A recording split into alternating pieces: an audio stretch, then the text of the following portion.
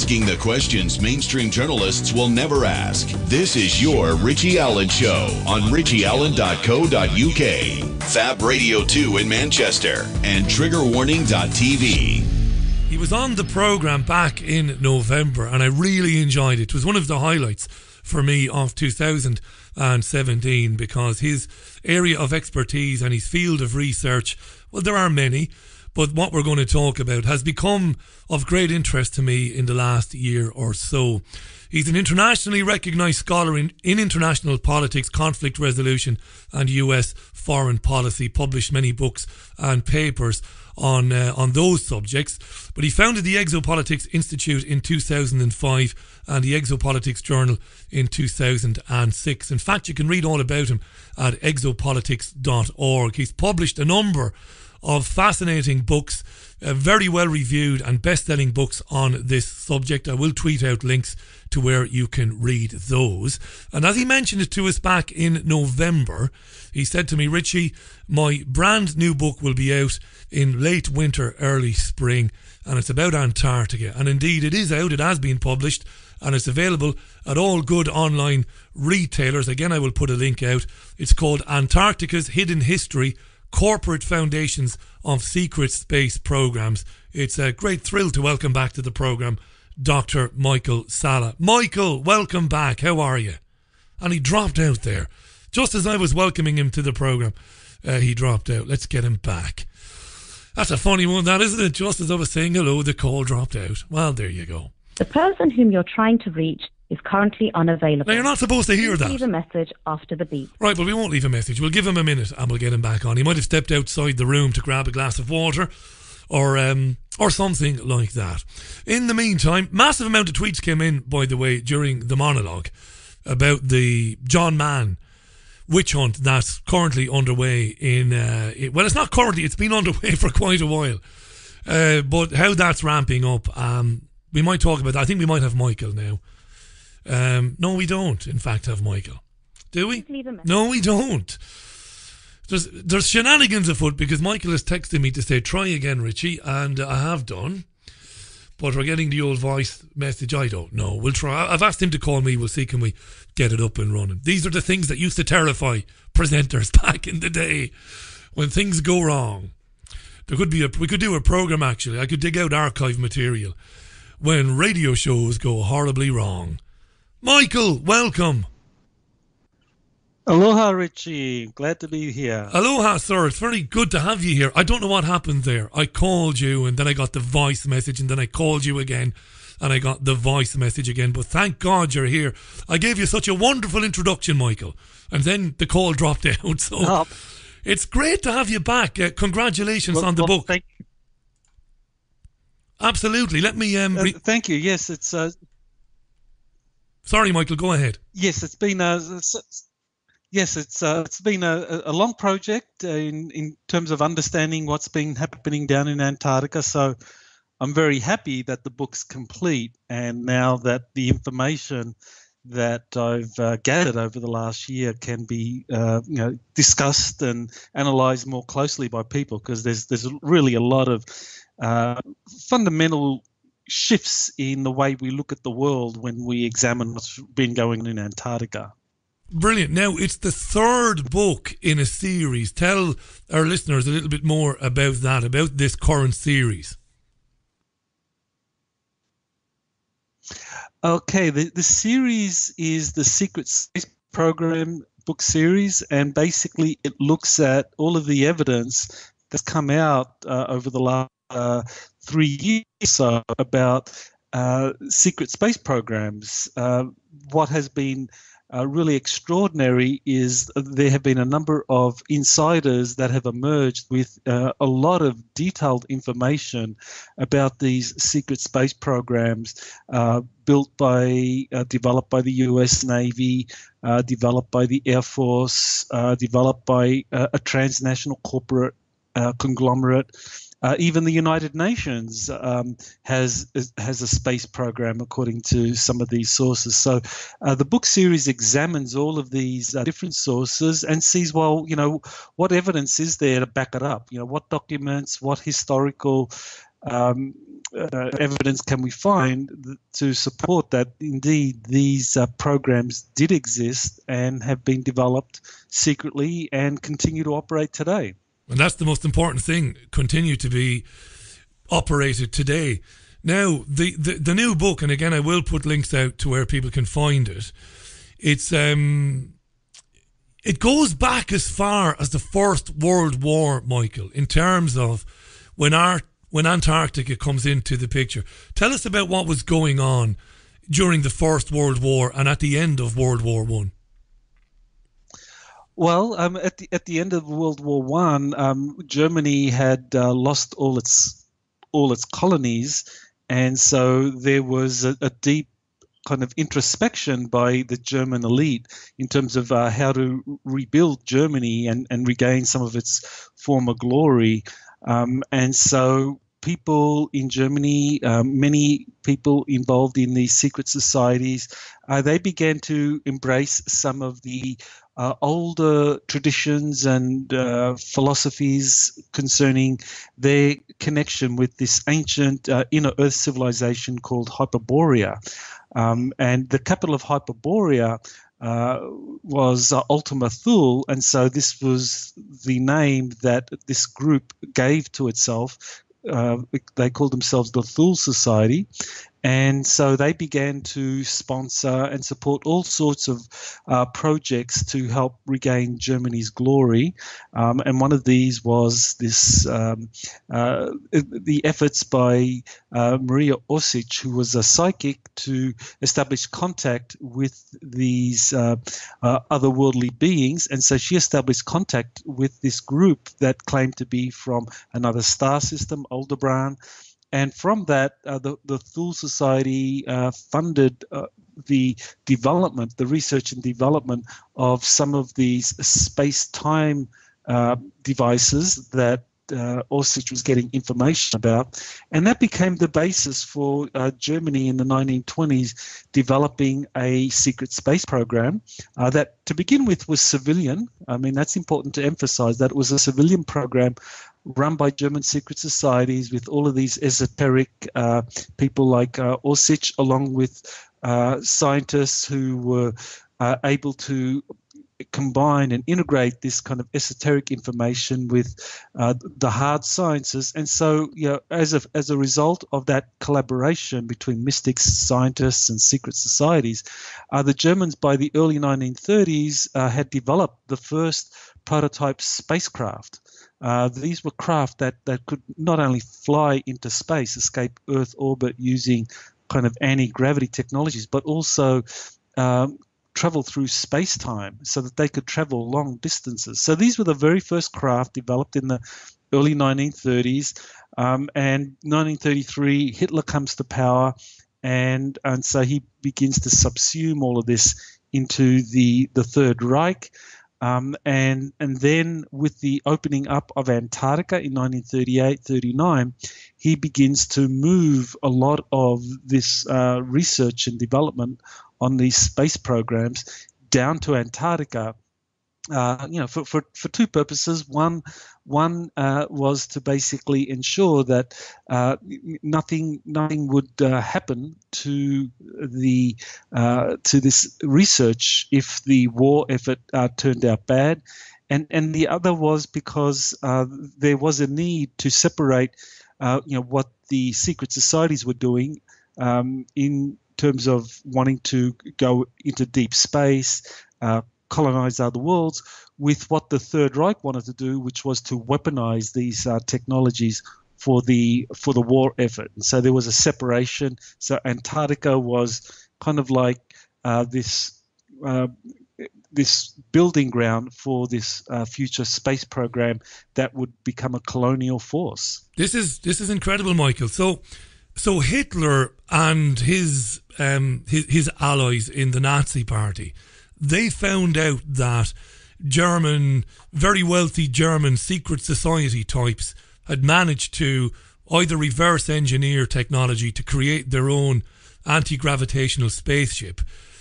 You're touching on really, really interesting stuff here now, because you mentioned the weaponization. You would have assumed that the Nazis did everything they could to commandeer that and to use that in the war effort against, because of course it ended up fighting a war on two fronts, fighting obviously eventually, fighting Russia, of course, in the east, and then, obviously fighting the Allies in the west. Why wasn't Hitler successful, Michael, in doing that, in using that technology? Well, one of the important things to keep in mind here is that Hitler was not the ultimate ruler of Germany, as many people mistakenly assume. He was a totalitarian leader, but he was put in place by these German secret societies who also formed the elite leadership around Hitler. So Hitler was more or less someone that was given clear marching orders in terms of the kind of areas that he had responsibility over. But the German secret societies, when it came to certain things like the economy, certain areas like Antarctica, they really ran the show. So it was these German societies that ran the show in Antarctica and the German economy. Hitler certainly started the war effort, but I mean, a lot of the war effort, brought massive profits to German corporations and these leading industrialists. It was just when Hitler started to make some really bad choices, like declaring war on the United States, starting war against the Soviet Union without having ended the war in the Western Front, and also ignoring the requests to use some of these advanced technologies for defensive purposes, as opposed to his idea that somehow some of these advanced technologies could be used for building strategic jet bombers that could basically bomb the United States, bomb New York and so forth. So as a result of all of these things, Hitler's poor strategic choices led to the Third Reich losing the war. But the German secret societies, I mean, they had securely established themselves in Antarctica, and in 1944, when it was clear that the war effort was lost, they had convened a secret meeting in Strasbourg, France today, where German industrialists met with Martin Bormann, who was the deputy Führer, and basically a plan was set upon. It was developed whereby as much of the industrialist power, finances, resources, and so forth would be shipped out of Germany to safe neutral countries or friendly allied countries, and basically after the war ended, that Germany would rebuild itself into an economic power, and through economic means establish a Fourth Reich. And so when you combine the German industrialist power that was allowed to escape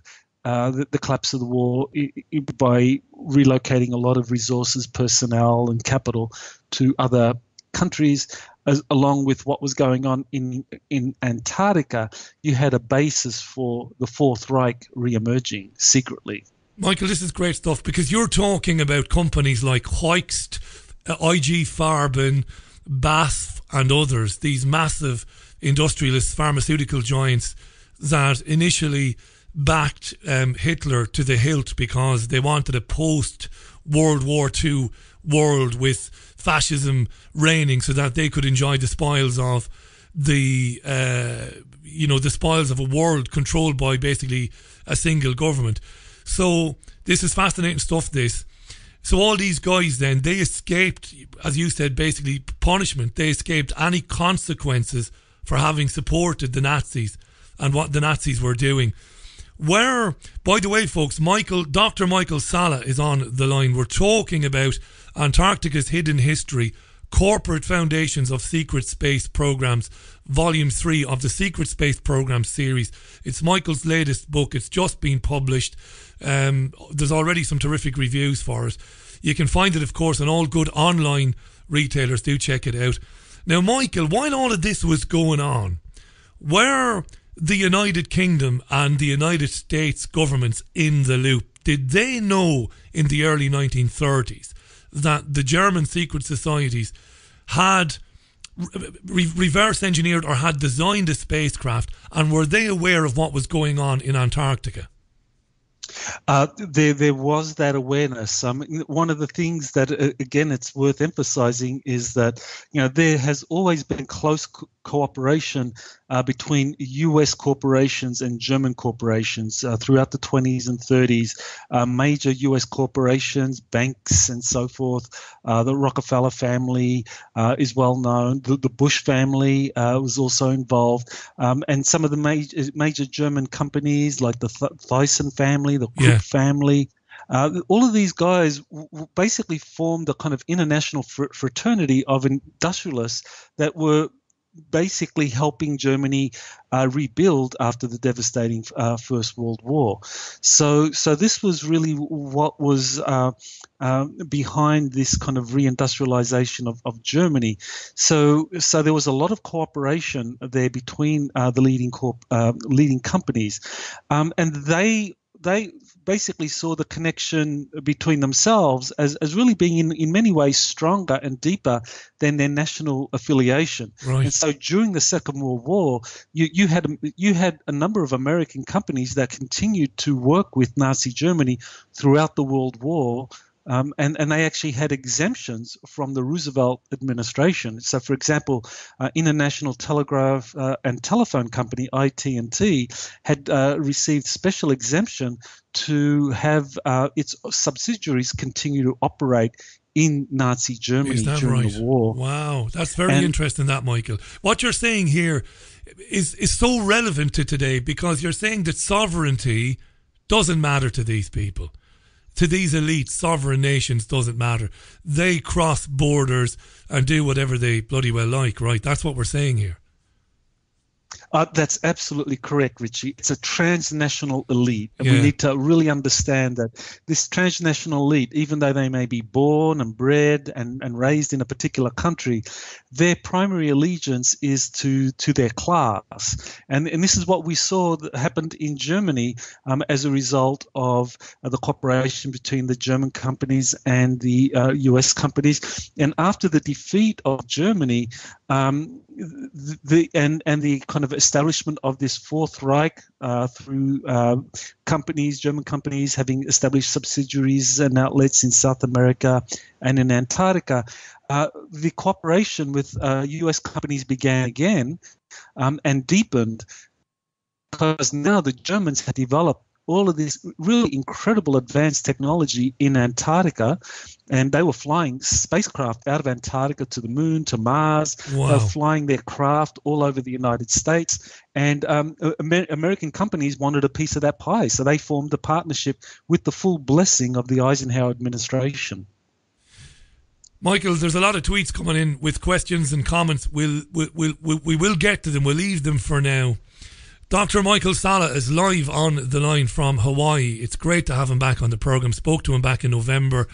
I make no secret that this area of expertise is of great interest to me. I've become very interested in this in the last year or so. I really have. I've always been honest. I would have been very dismissive of this type of thing in the past. Not rudely, but I would have been dismissive of it, but not anymore. Antarctica's hidden history, corporate foundations of secret space programs.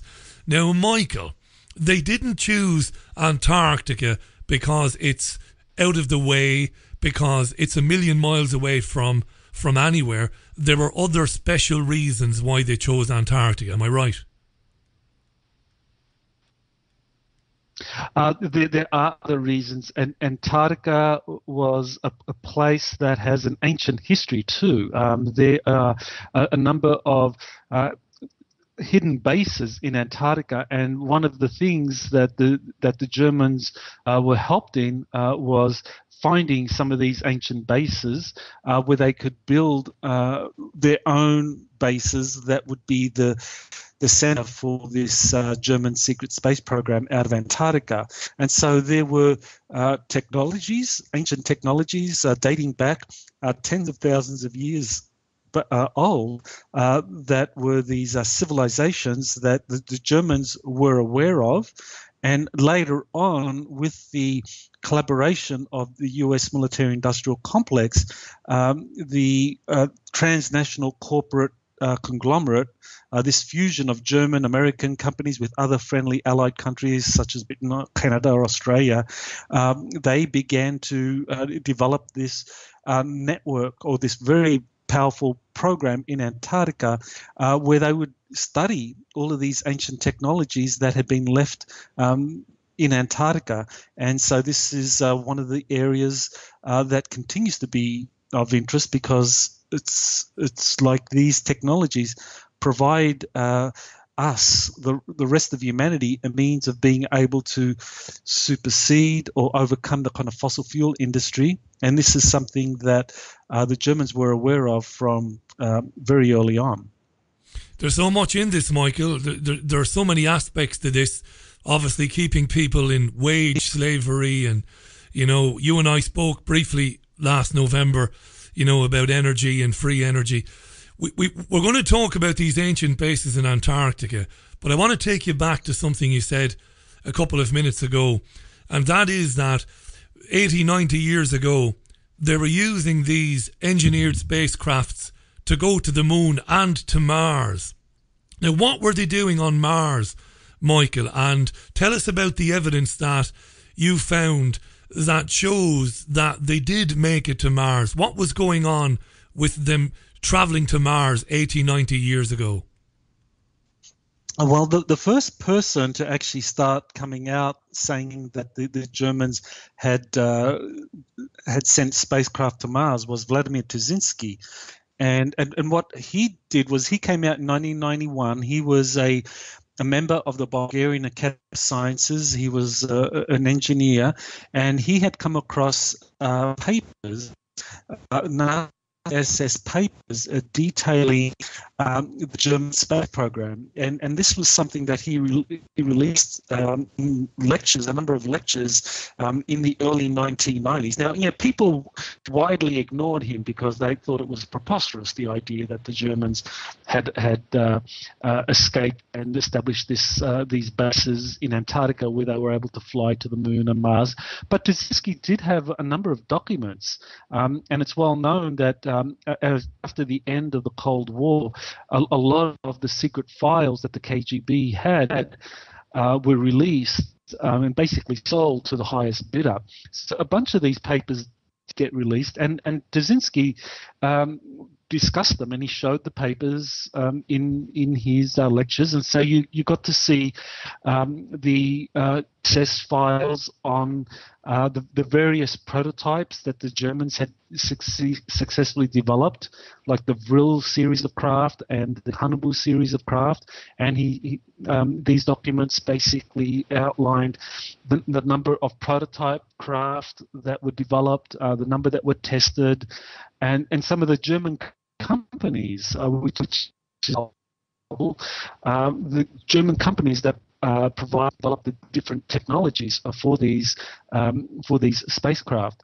So this is what Tuzinski described that he came across in the early 1990s, and now we fast forward to the recent era, and we have people like William Tompkins, who was a former covert operative for the US Navy, and he released a bunch of documents showing that he was part of a covert Navy operation that had embedded Navy spies in Nazi Germany throughout the Second World War, and that they were reporting back about these advanced technologies, aerospace technologies that the Germans had built, and that the Germans had successfully relocated a lot of these technologies into Antarctica. So Good has supplied, Tompkins supplied his documentation and some descriptions of the craft that the Germans had developed. And later we have people like Corey Good and Clark McClelland, other insiders that have knowledge of these secret space programs, saying the same thing, that Antarctica was a place that the Germans had successfully relocated to and had built a huge functional space program.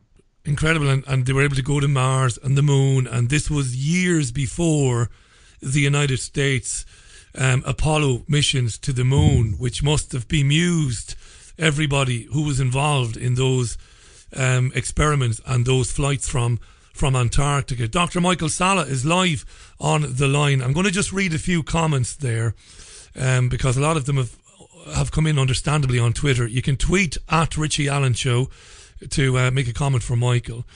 Omari tweets, Richie, can you ask Michael to clarify that they flew to Mars and how? That came in a few minutes ago, so Michael has answered that there.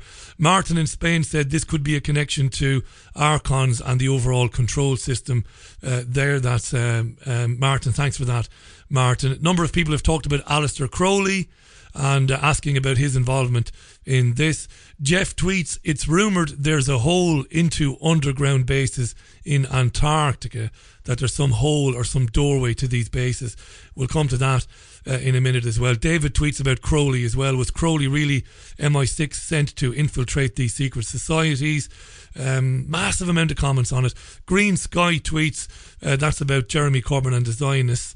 Let me just scroll on down there. A lot of comments about the space program as we know it today, and is that just a front? That's a great question, isn't it, Michael? NASA and its programs today, are those just nonsensical programs designed to keep people thinking that where we are now is we're still struggling to send people to Mars, we're still struggling to, send people further afield than the moon? That's a great question. So we'll deal with that for a minute. Go ahead.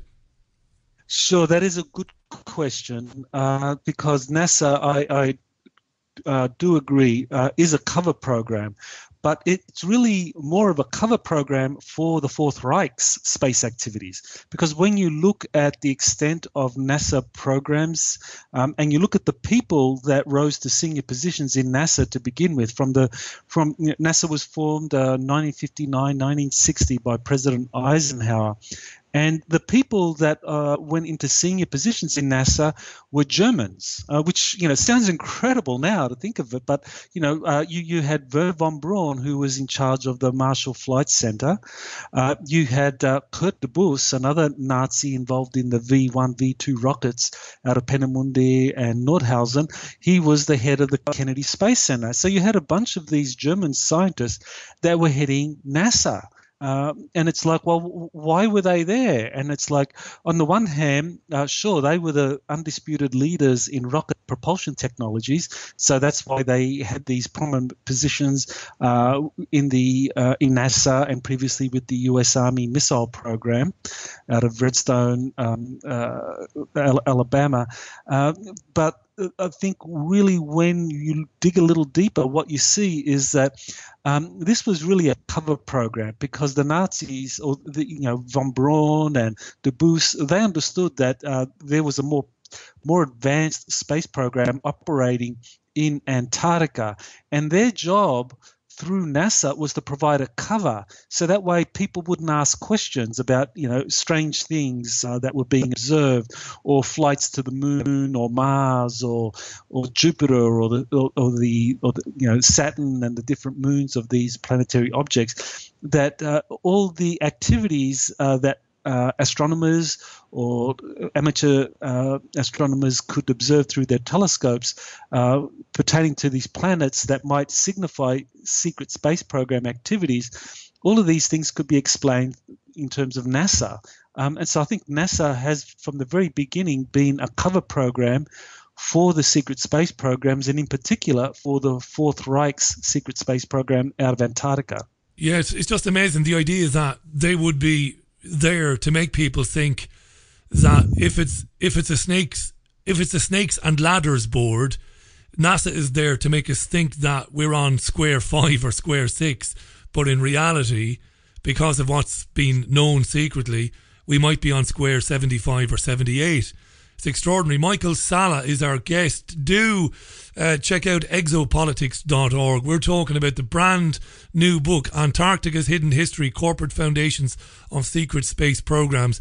Go to exopolitics.org. You can order it from there, but it's available at all good online retailers as well. So, Michael, when we're going to take a break in a minute and then come back and talk about all the ancient stuff that was already at Antarctica.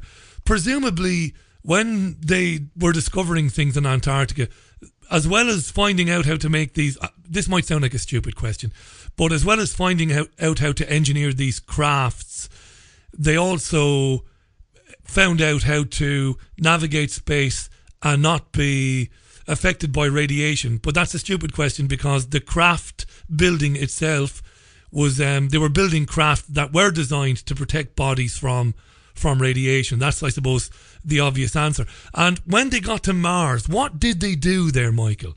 Did they leave any evidence that they were there? Well, the first trips to Mars, according to Tazinski, were unsuccessful. But by the late 1940s, they had successfully established bases on Mars, and through a long series of trials and experiments, they were able to establish bases on Mars in the underground regions of Mars. They were able to find lava tubes. I mean, this is one of the things, Richie, that we really need to appreciate, that not only the Earth, but Mars, the Moon, and many planetary bodies have very extensive lava tube systems. And so if you know what to look for when you find these lava tube systems, you can actually go in there and build bases. I mean, they're very safe from the external environment, because Mars at one point was a very volcanic planet. I mean, the biggest volcano on the planet, Olympus Mons, is biggest volcano in the solar system, Olympus Mons, is on Mars. So that has an extensive lava tube system throughout Mars. So the Germans were looking for these lava tube systems where they could enter in and establish bases, and so that was where they first began establishing bases in the 1940s and 50s. And then by the late 1950s, after agreements were reached with the Eisenhower administration, and they had an infusion of people and resources, they could build out these bases on Mars. And so essentially that's what happened. And to begin with, the Germans understood there were two ways to get to Mars. One, of course, was rocket technology, and they used some of their Haunebu 3 craft to fly to Mars because they're capable of kind of interplanetary travel. And they also used portal technology. This is one of the things that the Germans began understanding from the very beginning, from the 1920s, when they began being given information about space-time travel, that they began to understand how space-time works and how if you generate a sufficiently large kind of torsion field, you can actually disrupt space-time, and so you could actually move through space and time. And so they became familiar with portal systems. So you could actually on Earth create a portal or find a portal and tinker with it, and basically come out on the other side on Mars. So apparently this is one of the things that the Germans learned about during their research in these areas. So by the 1950s, the Germans had built bases on Mars, and these were expanded with US corporate assistance. And by the 60s and 70s, these bases on Mars became so developed that later on you had a lot of people being taken from Earth to basically populate these bases and to bring a lot of scientific know-how so that these bases could become self-sufficient and become a kind of economic power in their own right. So when we fast forward to the present day, these bases on Mars that were established in the 40s and 50s by the Germans and then the Americans in collaboration have now become self-sufficient and in many ways are autonomous. So they are kind of like a power unto themselves at this very moment. Michael, we're going to take a very quick break. When we come back, because time has flown by already, and there are some really interesting questions from our listeners that I want to get into, and we've probably got, with your permission, another 25-30 minutes today. So I'm going to take a very quick break. Dr. Michael Salla is our guest. The book is Antarctica's Hidden History, Corporate Foundations of Secret Space Programs. Fascinating stuff, this. It's about 90 seconds to 2 minutes, Michael. If you want to grab a glass of water there or something, you've got time to do that. I'll read some tweets when I come back anyway. Very quick break. More with Dr. Michael Salla in 2 minutes. There's a place high in the mountains of Spain, a sanctuary where souls gather from all around the globe to learn about themselves and experience powerful changes in the way we see our world. They become awakened to their gifts and their power to heal others. Become part of this ever-growing worldwide family of unique, pure energy healing practitioners. Discover how amazing you truly are. Go to www.markbayerski.com. It could just change your life forever. Introducing the H2O app, a powerful water structure and application that programs vibrational energies into water through the use of different sound frequencies. Once programmed, the use of water for drinking, cooking, bathing. Give it to your friends and colleagues or spread it around the garden. The list goes on. It's not just water that the app can be used for either. It's great for programming crystals too. The H2O app is free to download and is available on both Android and Apple platforms. For further information, go to h2oapp.online.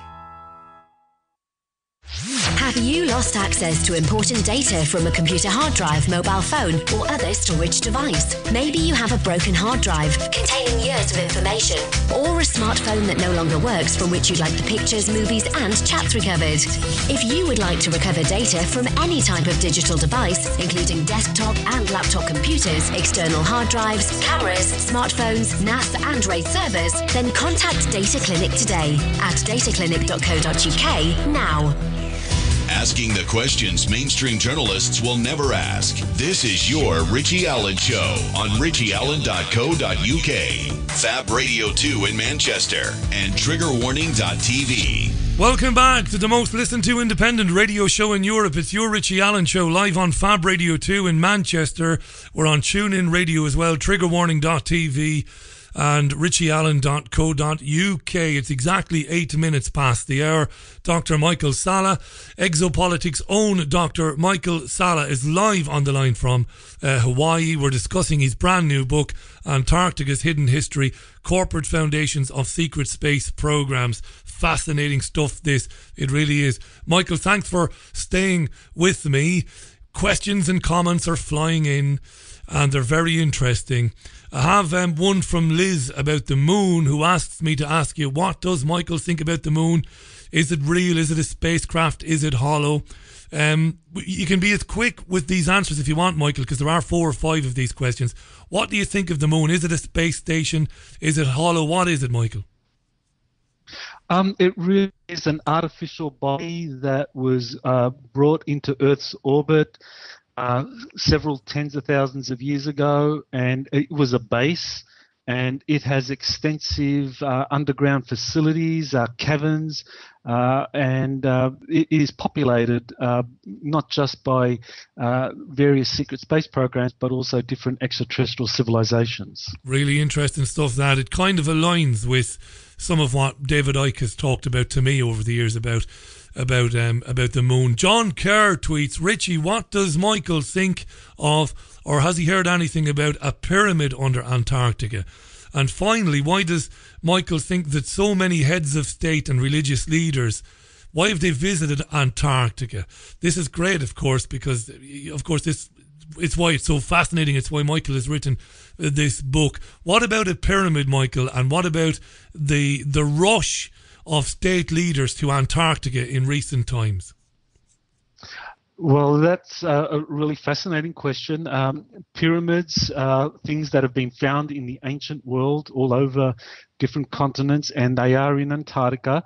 Now, they, for the most part, are buried under miles of ice. So, the various structures that people see on the surface through Google Earth, many of these might just be geological formations, but the major pyramids are under the ice, and these are the things that are being discovered in secret excavations, because the beings in Antarctica did use these for various purposes, technologies, power generation, kind of like life extension.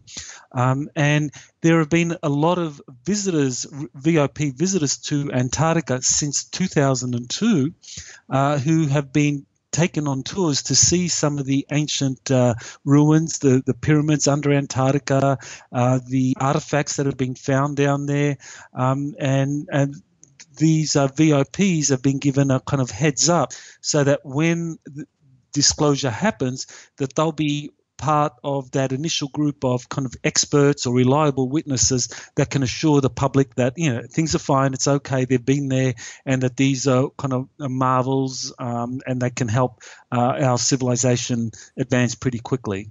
I did mention last time we were on, Michael, I always put my cards on the table. I'm very interested in your area of research, and I've come to understand so much of what I was brought up to believe is in fact nonsense. And I did say earlier on that I would have been dismissive of this field of research in the past. Now I'm very interested in it. I'm very open-minded about it. But as usual, you know, when you do programs like this, there are people, and they're polite, to be fair to them. They say, Richie, this is a bit mad, it's going way over my head.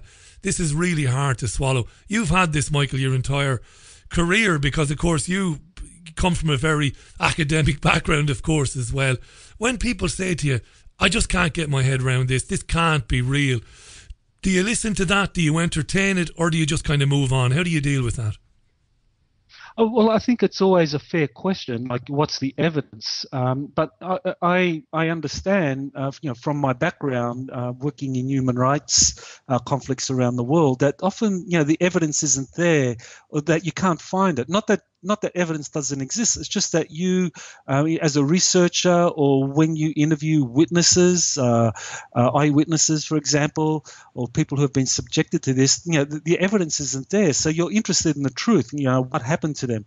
So I think the situation is the same with these insiders, these people who say, like Corey Good or like Dr. Pete Peterson, who say that they've been to Antarctica as part of these covert operations, and they have really incredible stories to share about what they saw. Now, they don't have the evidence, but to me it's like, okay, that's just one of the things, one of the difficulties we have to handle, but the truth is still there. I mean, the truth doesn't disappear just because you don't have evidence. You can always find the truth. You just have to exercise common sense, and you need to be kind of like very discerning. And I've tried to do that as much as I can with people like Corey and Pete Peterson and the others like Dzinski and Clark McClelland and the other insiders who have information about Antarctica. But the thing that I take a lot of encouragement from is that recently many scientific papers have been released about Antarctica, about cavern systems in Antarctica, about the thermal heating that occurs under the ice in Antarctica, which substantiates what Bill Tompkins, Corey Good, and the others have been saying. Do you know, I've had a tweet from Mwinga. This is really interesting. By the way, Dr. Michael Salla on the line, Antarctica's Hidden History, Corporate Foundations of Secret Space Programs. Michael, I really liked that answer because it ties into, I did a lot of reading and listening to talks that you'd given in advance of our conversation in November. And I came to like you a lot and your style. You're very honest about what you've got evidence to demonstrate and what is speculation. And I think that's probably why people like listening to you and like reading you. It's a great way to be that. And I love it. That's why I'm interested in you. I mean, I'm a journalist. I'm an academic mind, or I am academically minded myself. I'm drawn to you because of your refreshing honesty about what's out there in terms of what you can prove and what you can't prove. It's really good stuff. Here's a fascinating tweet from Mwinga, and he sent me an article that was published in the New York Times in 2015 that said back in 2015 1.5 million African Americans were missing, and apparently somebody called Dick Gregory and one or two others suggested that these men may have been repatriated to whether it's a colony somewhere else, whether it's off planet or whatever. Now, I know that's wild speculation, but if 1.5 million black men were missing in 2015, African Americans, it begs the question, where did they go? Michael, have you heard that, and are you aware of the speculation that these men might be part of some program? I have heard that. It's actually a very disturbing part of this research that I've been doing into secret space programs, that many people have been forcibly taken into these programs and used as unwilling subjects in experiments, or used as forced labor in various industrial programs, or even worse, basically traded as slaves in the galactic slave trade. Wow. Because when you think of it in terms of what would be the currency, what is the universal currency? If there are other civilizations out there in the galaxy, what would be a useful form of currency? Genetics. And see, we on Earth, we have a really varied genetic pool. So this is one of the things that it can be traded. And I think this is what's been going on. And certainly there have been a number of insiders, that I've mentioned in this book that talk about a galactic slave trade, that talk about on Mars, Antarctica, and even there are research and development areas in Antarctica where these transnational corporations build up facilities or build bases where they have up to 10,000. Imagine this, Richie, up to 10,000 abducted humans from around the world put into these simulated environments, and they're subjected to some experiment, whatever that is, biological, some kind of social mind control experiment. And at the end of the experiment, I mean, these people are terminated. I mean, I think this is what's happening to a lot of the missing people. They'd be murdered. Yeah. And if anybody thinks that people wouldn't do that, there are hundreds of thousands of people murdered a year by our government, directly, not indirectly, by psychopathic personalities who walk the corridors of power, who don't care about people in Yemen, who don't care about people in Libya or in Syria or anywhere else for that matter. So I could get my head around that. We've got Michael for another 10-15 minutes. There are an enormous amount of questions. I'll get to one or two more if I can, but we're talking about his brand new book. Go to exopolitics.org, by the way. The book is Antarctica's Hidden History, Corporate Foundations of Secret Space Programs.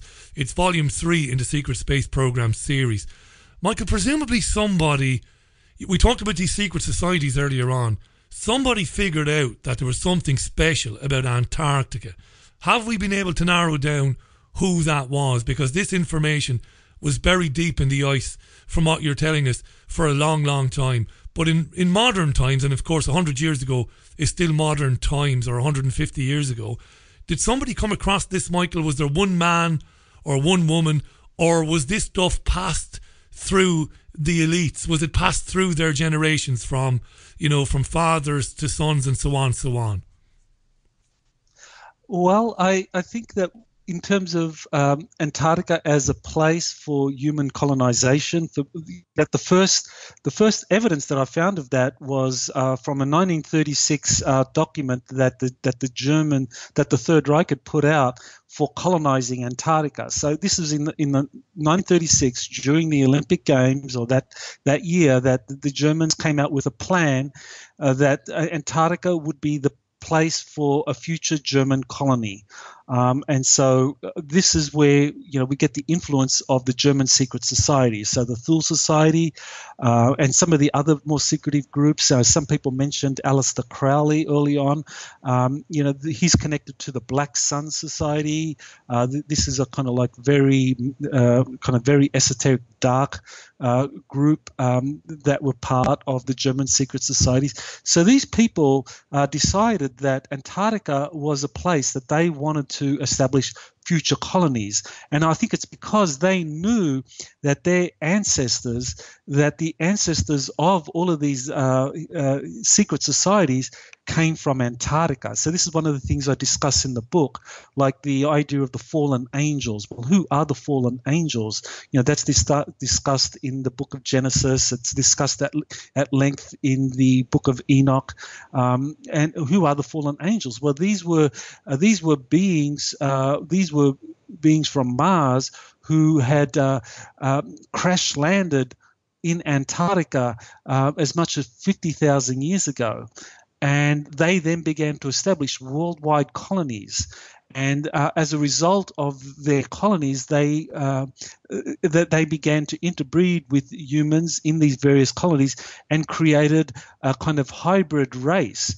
And this hybrid race are the origins of the secret societies. And these secret societies know that Antarctica is the birthplace of their kind of global culture as it was first established 50, 60,000 years ago. And so when Germany reached a sufficient level of kind of technical scientific knowledge, they wanted the Third Reich to basically establish these bases in Antarctica because they wanted to find the artifacts of their ancestors. Again, massive amount of tweets coming in. Folks, if you want to see what other people are tweeting, go to twitter.com where it says search Twitter, just put Richie Allen Show. That's all one word, press enter. Michael is on Twitter, by the way. I tweeted Michael today, so you can find my tweet to him on my Twitter. It's at Michael Salla there. Follow Michael there as well. Let me just read it. Was it Kat who tweeted from Edinburgh? Kat who says, I believe pretty much everything Michael is saying, but I'm not yet convinced that they were able to go to Mars or the moon, says Kat. Thanks for that, Kat. Yeah, it was Kat in Edinburgh who said that there. She's fascinated by this. Ian tweets, if the Apollo missions were real, how do the rockets propel in the vacuum of space? I suppose that's a good question, Michael. Not to be rude to Ian, it is a good question. Rockets propelling in the vacuum of space, how does that work? Well, that just operates on well understood Newtonian physics. For every force, there's an equal and opposite reaction. So when you expel liquid propellants at a very high velocity at the back of a rocket, that will propel it forward. And so even though you're in the vacuum of space, just Newtonian laws of physics do apply. Omari tweets, Richie, I've seen the Dick Gregory interview with him saying that about the black men going missing. A lot of black men have been going missing for years. It's the genetics that they want, like Michael says. Michael is spot on, says Omari. Dick Gregory ran for president of the United States. Do have a read about that. Liz Froud James tweets, children go missing too, Richie. Is this relevant? Children do go missing, and we know that thousands of children who have been put into care, taken from their families, do go missing in this country. What about the UK, Michael? We've talked about the United States and we've talked about the Germany, of course. What about the UK, which fancies itself and has fancied itself for centuries as an empire, as a great power, a great player in world politics? Does the UK have any input into what's going on? Oh, definitely, yes. The UK is a major player in the secret space programs. They have been a partner for the United States from the very beginning in sharing a lot of the technologies that they had gotten into their possession during the Second World War. They shared a lot of the intelligence data about the Germans in Antarctica. The British sent special, the SAS down to Antarctica 1945-46 to kind of like find the German bases down there and get control, but they were unsuccessful, as was Operation High Jump. But here's the thing, Richie, and I'm sure you've covered this before with David Icke, is that Britain has a long esoteric history. And because you had German secret societies that were behind the German war effort, similarly you had British secret societies behind the war effort as well. But after the war, these secret societies basically began collaborating again, and I think that the British aristocracy, many of those probably have a lot of information about what's going on down in Antarctica. So, Michael, this continues. Just in the couple of minutes we have left, this continues. We believe that there are pyramids there. We believe that there are definitely portals there. I really liked you talking about that earlier on, because when people think about a planet maybe 2 or 3 million light years away, well, with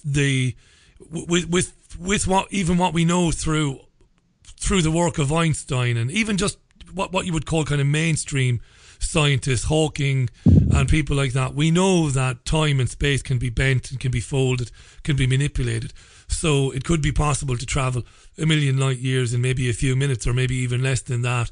So all of this is there, and we have, I've interviewed people like Timothy Good over the years and others, and they say that beings from other dimensions walk amongst us. They are here. They might be, they might be on your street, that you might be working with them. All fascinating stuff. The question I have is, as we're becoming more technically advanced, and by we I mean because there's the elite and then there's the rest of us, is it becoming more difficult, Michael, for the people that are based in Antarctica? Is it becoming more difficult for them to conceal it? I suppose that might sound like a stupid question because I'm talking to you and you're researching it and you're bringing information out all the time, you and others. Is it getting more difficult for them to hide what they're doing? Yes, that's definitely been happening. And I think a lot of that has to do with the Antarctic ice sheets being melted by various geological processes. In particular, Antarctica's volcanic system, which is the largest volcanic system on Earth. It's just been confirmed last year by University of Edinburgh scientists that there's roughly 130 volcanoes under the ice, and they're now becoming active. And as they become active, they're generating a lot of energy, which is melting the ice, which is generating vast caverns, which is creating these holes all the way from the continental shelf of Antarctica itself, all the way to the surface of the ice. So that's the holes people are seeing. So things are melting. Some of these artifacts that are buried kind of like near the surface of the ice, they're increasingly being exposed. You have various countries that have bases on Antarctica sending teams to find these artifacts and study them. And so more and more people are learning about the ancient civilizations in Antarctica, are learning about some of the secret bases that are buried under the ice there. And so it's becoming harder and harder to keep it all hidden. And so I think this is where very, very soon we're probably going to see some major disclosures about Antarctica, about what's been happening down there. And maybe, which is going to be the biggest shock, that the Germans did succeed in building building these large bases in the caverns of Antarctica. You sound so excited about it, Michael. Final question. Are there interdimensional entities, do you believe, manipulating many of those who have been operating, many of those, let's call them humans, who have been operating in Antarctica? Is there a bit of a battle going on between interdimensional entities, do you think? Oh, yeah, that's a really important question. I mean, the whole idea of the archons and the chimera, all of these interdimensional beings, yes, certainly they do exist. I think there's one of the things I've learned in doing this research is that you have to be really discerning.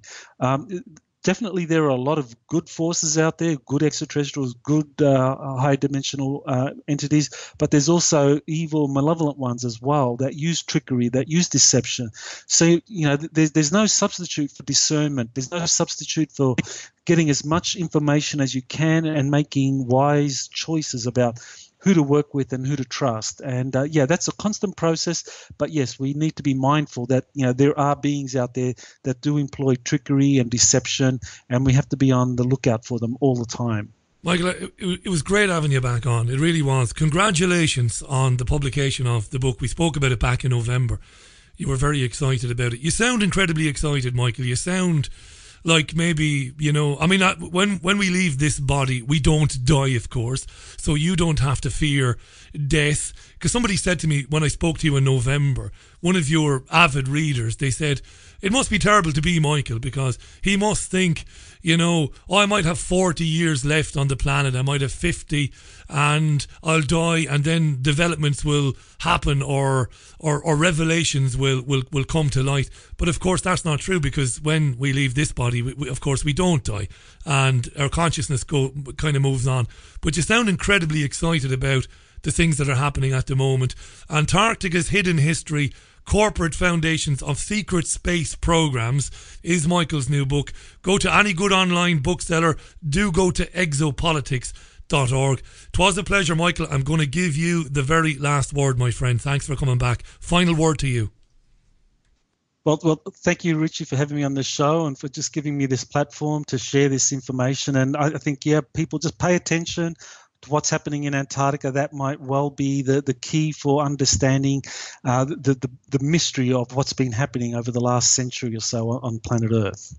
Michael, the very best of luck with the book. I'm sure it'll be received as well, and with as much success as your previous books.